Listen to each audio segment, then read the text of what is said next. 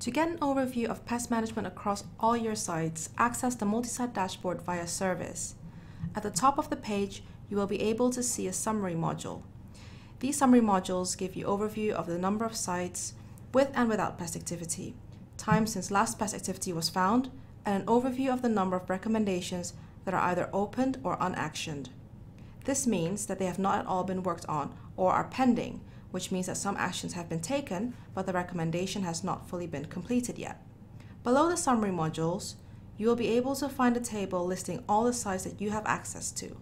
The table displays premise-specific information including Rentokil's last visit date, the type of pest activity that was found during the last visit, the number of open and pending recommendations, and the number of recommendations that are older than 90 days. If you have a large number of premises, you may want to use the filter to view specific information or sort information in a different way. If not, simply press page 2 or next page at the bar underneath the table.